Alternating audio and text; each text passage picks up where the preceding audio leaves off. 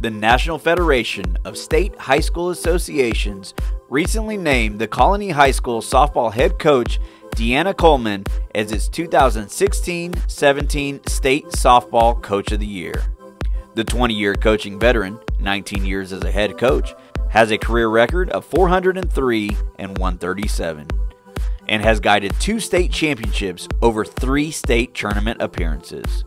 Coleman's leadership, hard work, and determination have also helped her players earn more than $1 million in scholarship money, with many continuing on to play softball at the collegiate level. Congratulations, Coach Coleman. LISD appreciates all that you do for your student athletes.